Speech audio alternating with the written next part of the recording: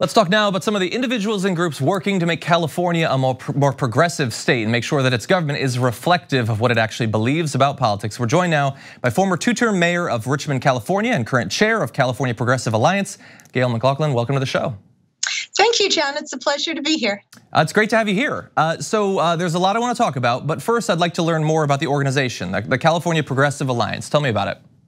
Yeah, so the California Progressive Alliance is an independent statewide network of progressives who are coming together. We're individuals and we're other organizations, and the whole idea is to come together to reclaim our democracy. You know, California and our whole country is under the control of corporations. So we want to promote the voice of the people and, release the corporate grip on our democracy. And there's like four main parts of our mission. First of all, we are standing for the bold progressive issues that we know need to be passed. We also support local progressive alliances in various parts of the state. We have many of them. We think that's very important to get people involved in their own area. We also support corporate-free candidates for elected office, and we wield our collective power to lobby our legislature. So we have action teams. We have a Medicare for all action team, a single payer action team. We have a Green New Deal action team, outreach action team, and so all of these things work together to really elevate us. The whole idea is to connect us all together, and we're doing a great job. And we have an upcoming convention on January 11th at UC Berkeley. So we want everybody to come to that. Okay, very exciting. And so some of the individual issue-based actions that you mentioned are some of the most high-profile policies being discussed, which feels to me, I mean, I haven't been in politics forever, but it feels to me like it's slightly different, that some of the biggest ideas being discussed are some of the most progressive ideas. And we also have some of the most high-profile politicians are incredibly progressive politicians. So I'm curious, has that made it a little bit easier over the past few years to get volunteers, to generate these alliances that you're talking about? Mm-hmm. Yeah, well, first of all, the California Progressive Alliance is pretty new. We had our founding convention in March of 2019 in San Luis Obispo.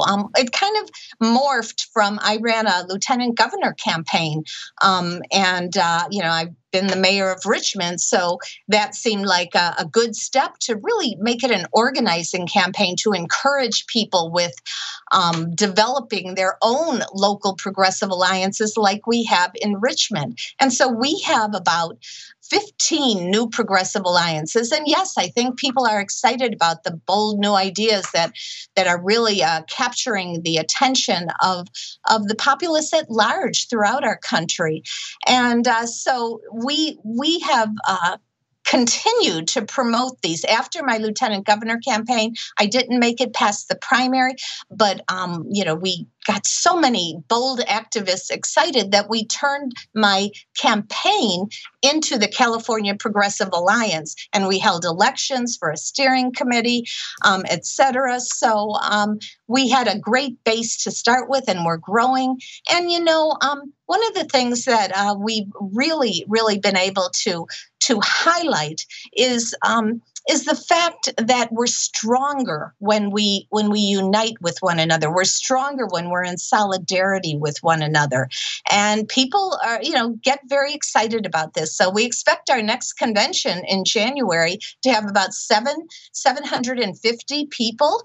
We're having Lee Camp perform at the convention. We also have invited Ralph Nader and Angela Davis, and we're hoping they accept. They haven't been confirmed yet, but Lee Camp is confirmed. We have a LGBT Latina band from Oakland called Gala Band coming. We have a spoken word artist from Richmond, Dante Clark, performing. The Sunrise Movement will be speaking, and other activists. So we have a great convention planned ahead. So if people are interested in finding out more about the convention, how they can possibly attend, where should they go for more information?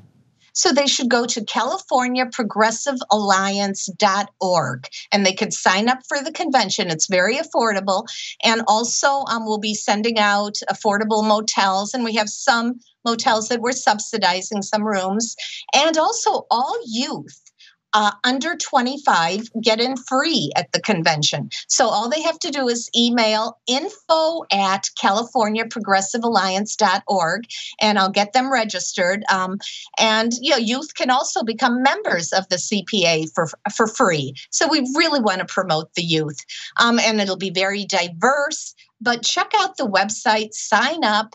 Email and you'll be all set to join us. And California wants to really, showcase that we used to be in the forefront of so many issues. We still are to some extent, but we have lots of challenges. So we want to really showcase what we can do and encourage other states to do the same. Awesome. Well, I definitely encourage our audience to go look for more information and to attend the convention. Gail, thank you so much for joining us. Really appreciate it. Thank you, John. It's been a pleasure. For more political news, breakdowns, interviews, stories of activism, and me trying my hardest to care about the occasional big celebrity news story, subscribe to our YouTube channel at youtube.com/The Damage Report. And you can ring the bell wherever it is so you don't miss anything.